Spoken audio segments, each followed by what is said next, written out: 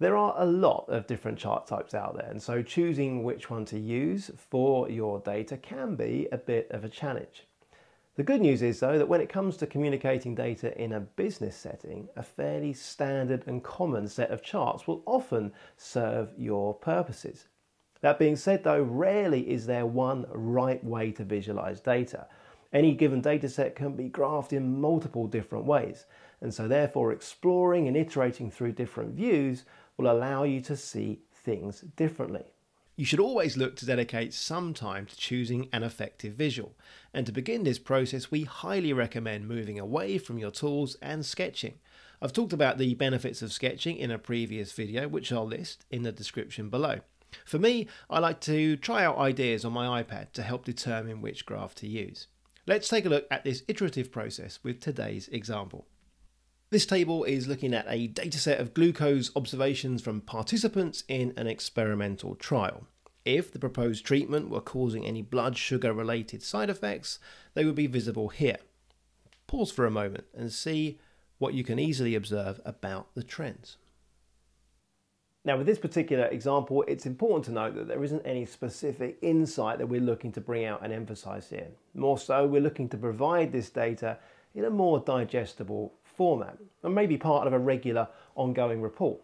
That way the researchers and physicians can look for shapes, patterns and trends.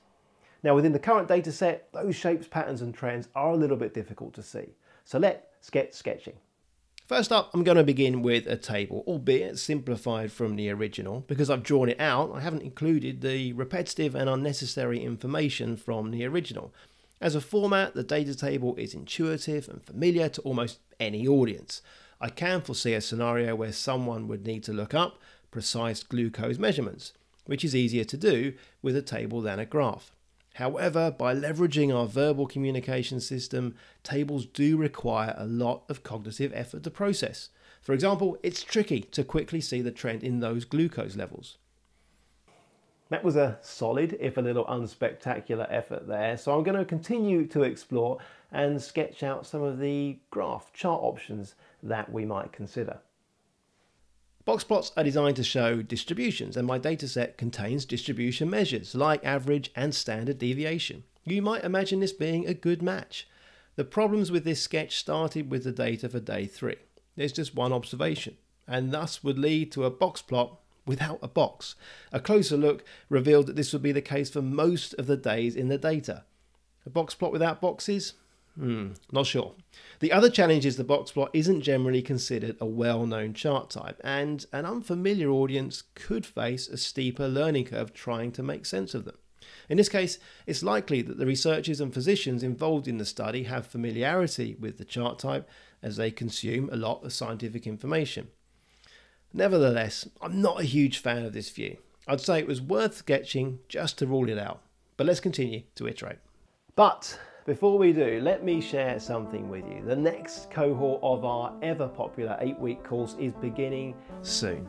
So if you are looking to take the next steps, or members of your team, in crafting effective presentations, then join me and fellow data storyteller Amy, where we'll be immersing ourselves in the world of storytelling with data through live weekly lectures, regular synthesized activities, and a final course project presentation, all with regular feedback provided along the way with office hours sessions, including those in European friendly times.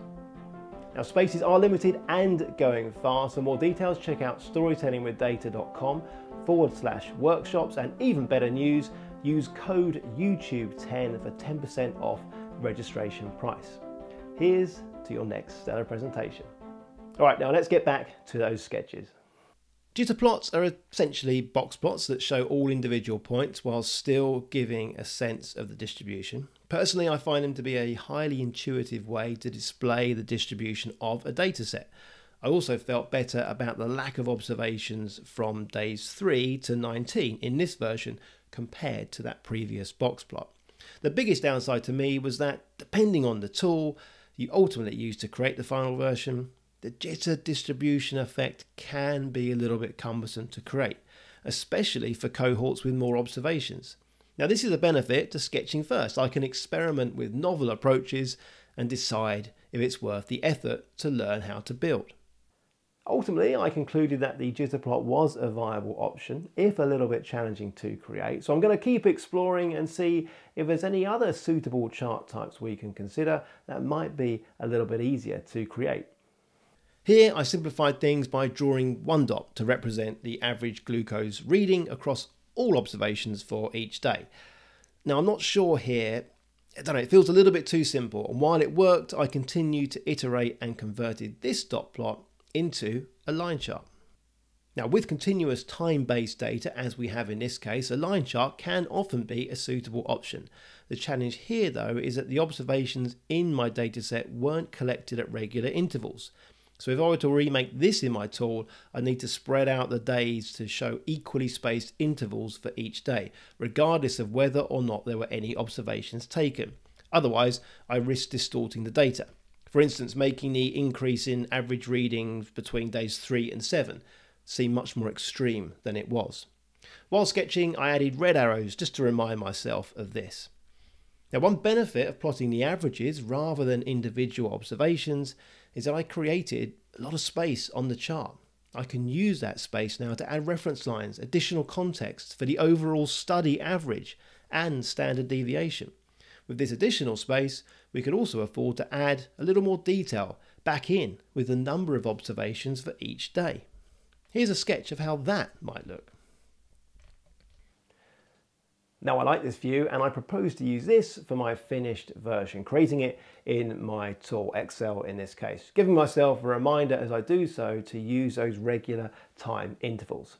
And here is the final version. The next time you're asking yourself, which chart should I choose? Set a timer for between 5 and 10 minutes and just sketch out all the possible ideas from that set of fairly common standard chart types. Then at the end of that process, take a look at your ideas, analyze the pros and cons of each, or even better yet, get some feedback and some suggestions from friends or colleagues as well. Now, sketching out ideas is a fantastic start in your process, but we need to do more to bring our graphs to light once we have built them and showcase the important elements to our audience. For that, take a look at this video. And until next time, thank you very much for watching and goodbye.